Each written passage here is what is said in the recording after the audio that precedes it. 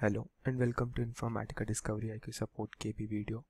Here we will discuss about best practices that we can follow for Informatica Cloud using DiscoveryIQ. So our main agenda in this will be to manage user and user groups using user management, on the usage of Salesforce single sign-on, to optimize the use of Salesforce Lookup, and the standard naming conventions that we can follow in Informatica Cloud. Now let's move on to Informatica DiscoveryIQ page. For best practices, we have to go in this analytics tab. In this, the third option is of best practices. It's loading. Here we can see four options: user management, Salesforce single sign-on usage, Salesforce lookup, and standard naming conventions. Now let's have a look at user management. It will tell us the active and inactive users and the users whether they are present in any group or not. As here we can see that there are inactive users. The number displayed here is 31, means 31 users are inactive in this org, and 6 users are not present in any of the. Now let's see inside user management. Here we can see two options: inactive users and user groups. Inactive users are categorized on the basis of users, those who have not logged in Informatica Cloud in last 30 days. We can have details of all those users as username, user ID, and last login date. This detail is useful regarding company security perspective, whether that user, those who have not logged in last 30 days, belong to that organization still or not.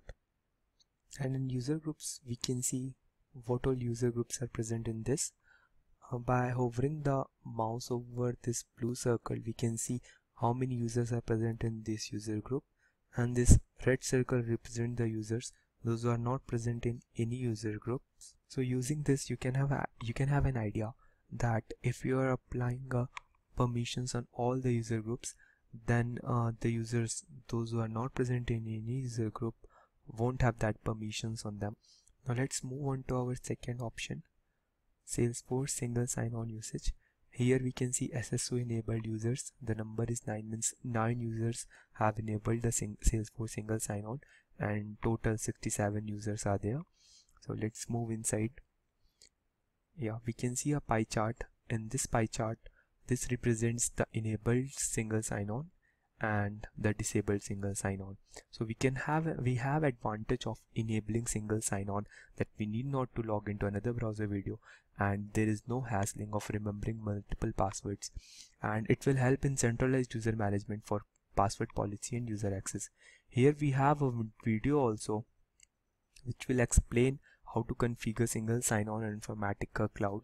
So using this video, you can enable single sign-on for Salesforce. So this was all about Salesforce single sign-on usage, and you can have that details in tabular form also and pie chart form also. Now let's have a look on our third option of Salesforce lookup. This report will tell us the number of tasks that are using Salesforce as a lookup. It's loading. Yeah, here we can see a pie chart. This is telling us that there are 77 tasks that are using Salesforce as a lookup, and as we know that every record, if it is using Salesforce as a lookup, then it will consume one API. So this may increase your Salesforce API limit consumption and may take longer time for jobs to run. So it's for to optimize the task that you are running, or we can use that by limitations resolved by a related object or a flat file lookup. And now let's move on to our fourth option, standard naming conventions. As we know that standard naming conventions, it improves readability and facilitates smooth migration. So we recommend the following Informatica Cloud naming conventions and standards. It's loading. Yeah, here we can see the Informatica guidelines of Informatica community link. In this, we can see the following standard naming conventions that we have suggested, like for secure agent and connections and tasks and task flows. So using this, we have customized rules for naming. Here we have given the sample format. You can modify it by your own and you can save it,